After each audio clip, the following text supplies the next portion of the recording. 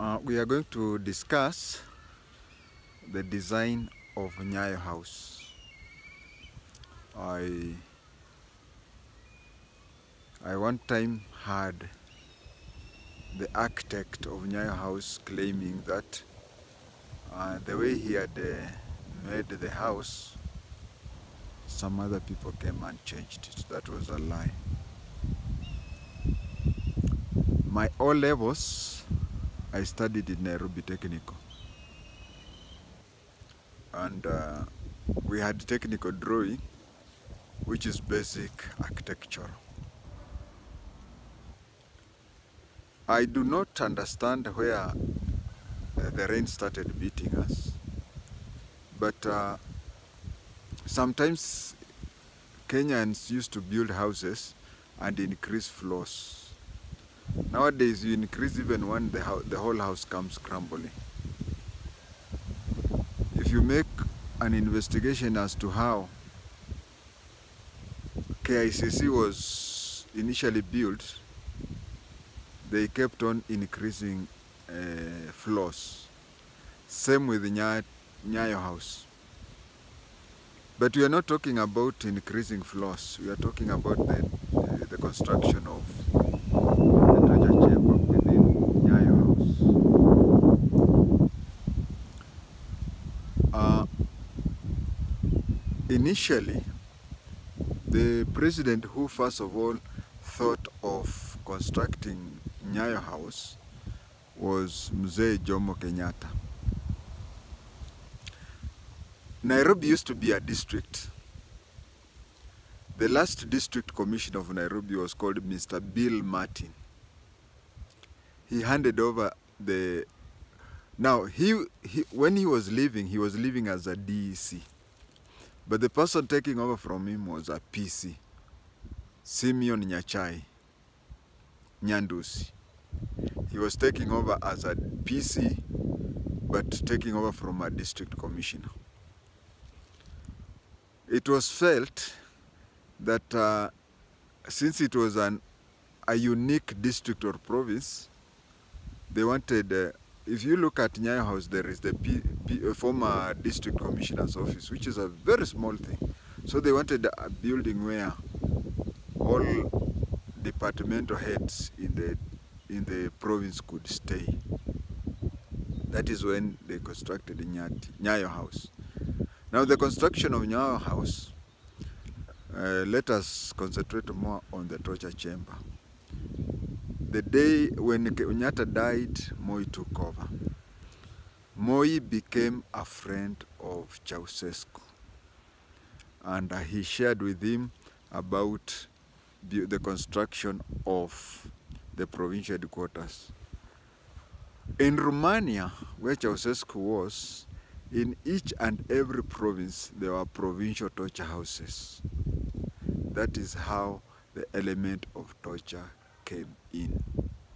Because NYAYO House was becoming a provincial headquarters, and in Romania, every province had a special torture house.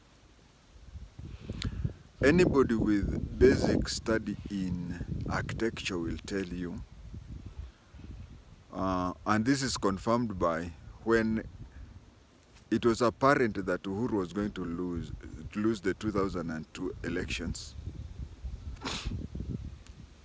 There was an attempt to dismantle the torture chamber, but they were advised that the torture chamber is so much engraved into the whole architecture that if they continue, they dismantled a few things, but if they dismantled more, it would bring the whole building down. So they stopped it that way, and that is why when you visit it, you'll find some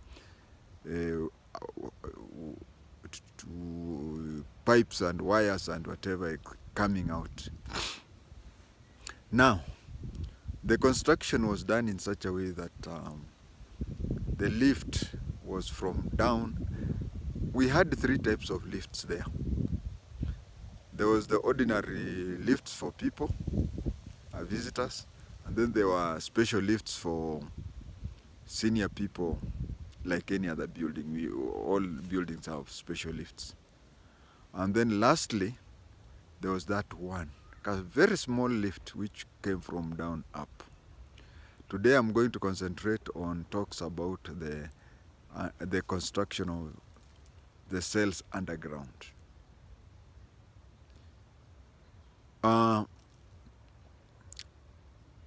There was waterlogging. There was the changing of temperatures.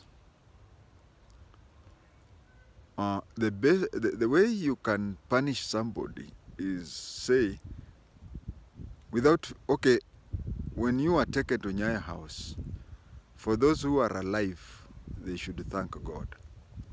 Because coming out even with physical disability was, the interrogators, the whatever, those who arrested you, intended that you were to go and die.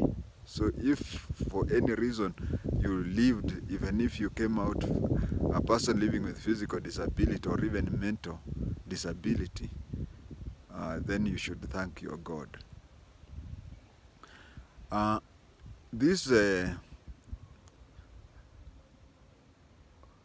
The change of temperature from -10 to 40 plus, and it was being changed in such a dramatic way, because you can move from a desert to the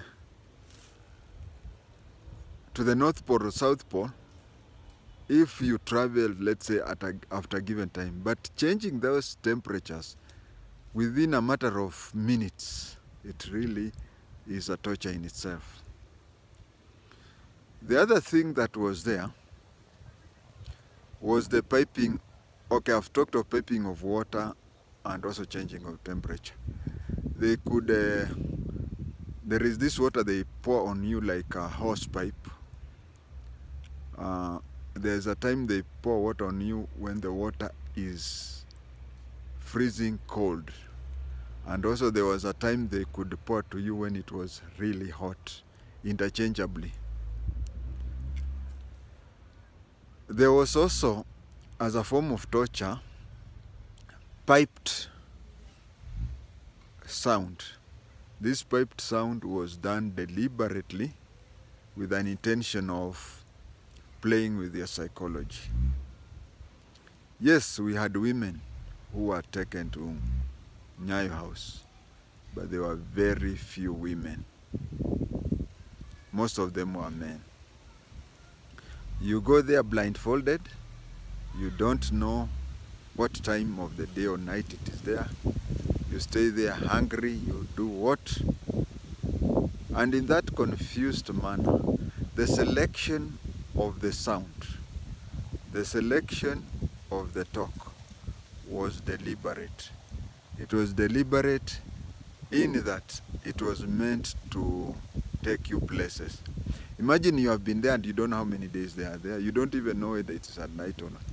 And the cells were placed in the basement deliberately it was placed in the cells were placed deliberately so that you do not know whether it is during day or night. And then suddenly you hear, it was underground so that hata ukilia, hata ukipiga nduru, the voice is not heard outside. It is not heard outside. And then they sent piped voices where piped voices are sent so that you hear a woman walking in high heels or baby crying. These were meant to torture you to break down. Lastly, I want to appeal to any Kenyan. You know those people, I cannot even forestand 5% of the torture that they faced. And if any Kenyan went there and told them that you are a member of NYAYO or such an organization, please forgive him or her. Because whatever they went there, the torture they used to get, they could name anybody. That is how NYAYO House was constructed.